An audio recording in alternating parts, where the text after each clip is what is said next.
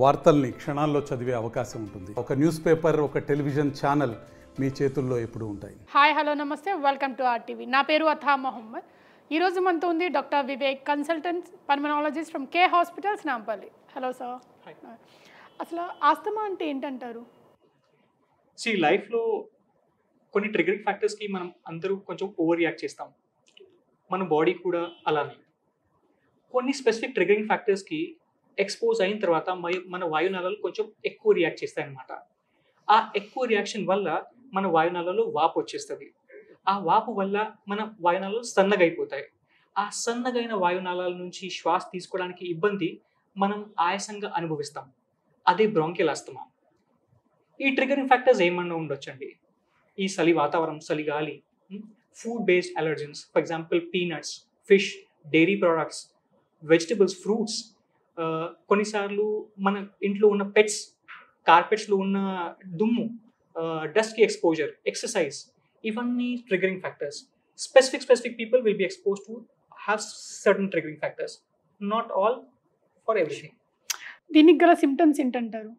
అసలు ఆస్తమా ఉందని సిమ్టమ్స్ ఎలా కనుక్కోవాలి? As I told you, most important symptom ఆయాసం, పిల్లి కూతలు, ఆ వీజింగ్ శబ్దం. కొన్నిసార్లు ఆయాసం ఉండకపోవచ్చు, జస్ట్ దగ్గు ఉండొచ్చు. ఎక్కువ దగ్గు ఉండడము, తెమడ ఉండడము, ఆ చెస్ట్లో కొంచెం బరువుగా ఫీలింగ్ ఉండడము, కొన్నిసార్లు ఇన్ఫెక్షన్స్ ఉంటే ఫీవర్ రావడం, ఇవన్నీ టిపికల్ సిమ్టమ్స్ అన్నమాట.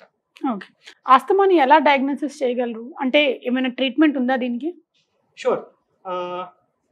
డయాగ్నోస్ చేయడానికి ఫస్ట్ ఒక డాక్టర్ మీ ప్రాపర్ హిస్టరీ తీసుకోవాలన్నమాట. మీకు సిమ్టమ్స్ ఏమున్నాయి, మీరు ఈ సిమ్టమ్స్ ఎప్పుడెప్పుడు వస్తున్నాయి, ఒక స్పెసిఫిక్ ట్రిగరింగ్ ఫ్యాక్టర్ ఉందా, వింటర్ ఎక్సర్సర్వేషన్స్ అవుతున్నాయా, లేకపోతే ఏమైనా తిన్న తర్వాత మీకు సిమ్టమ్స్ వస్తున్నాయా, అవి ప్రాపర్లీ చూసుకోవాలి. Family generally strong family history ఉంటుంది. మీ మదర్ ఫ్యామిలీకి, మీ ఫాదర్కి ఆ సిమ్టమ్స్ ఉంటున్నాయి, లేకపోతే మీ పిల్లలకి కూడా సిమ్టమ్స్ వస్తున్నాయి, దాని తర్వాత మీకు సిమ్టమ్స్ వస్తుందంటే అది కూడా ఒక స్ట్రాంగ్ హిస్టరీ అన్నమాట. అది హిస్టరీ తీసుకున్న తర్వాత కొన్ని ఇన్వెస్టిగేషన్స్ ఉంటాయి, అది చూసుకోవడం ఇంపార్టెంట్ అయిపోతుంది. Something called pulmonary function test, ఒక ఊదే పరీక్ష ఉంటుంది. అది ఇన్హేలర్ ఇచ్చే ముందు కూడా చేస్తారు, ఇన్హేలర్ ఇచ్చిన తర్వాత కూడా చేస్తారు. దానిలో మీకు డిఫరెన్స్ వస్తే డెఫినెట్లీ మీకు బ్రాంకియల్ ఆస్తమా ఉంది. ఎక్స్రే, సిటీ స్కాన్స్, కొన్ని చాలా రీసెంట్ అడ్వాన్సెస్ ఉన్నాయి ఇన్వెస్టిగేషన్స్ చేసుకోవడానికి. ఫీనో అని ఉంటుంది, డిఎల్సియు ఉంటుంది, అది చేసుకుంటూ మనం కన్ఫర్మ్ చేయొచ్చు. As far as treatment is concerned, first నేను ఏం చెప్పాలంటే, bronchial asthma is a controllable disease, not a curable disease. మీరు బాడీని మార్చలేరండి, మీరు బాడీ సిమ్టమ్స్ని కంట్రోల్ చేయగలరు.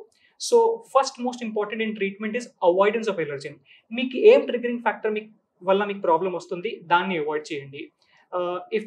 ఇఫ్ మీకు ఏమైనా ఫుడ్ బేస్డ్ ఎలర్జెన్ దొరికిందంటే ఆ ఫుడ్ బేస్డ్ ఎలర్జెన్ని మీరు అవాయిడ్ చేయండి.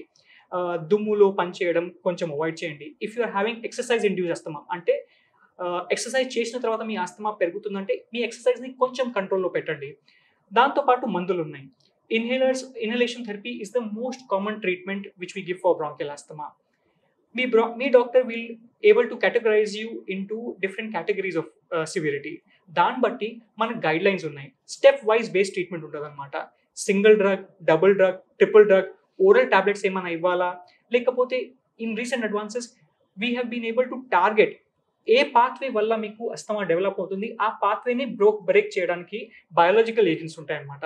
దాన్ని కూడా మనం ట్రీట్ చేయొచ్చు. But depends upon me severity ఎంత ఉంది, దాన్ని బట్టి మీకు ట్రీట్మెంట్ ఉంటుంది.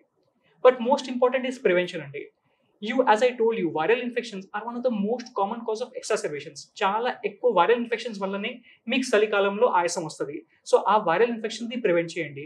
అందుకే asthmatic people better to take vaccinations at there prescribe time. Especially ఈ చలికాలంలో flu vaccination and pneumococcal vaccinations will be better helpful for you to prevent ఎగ్జాసర్బేషన్స్. Thank you doctor, thank you.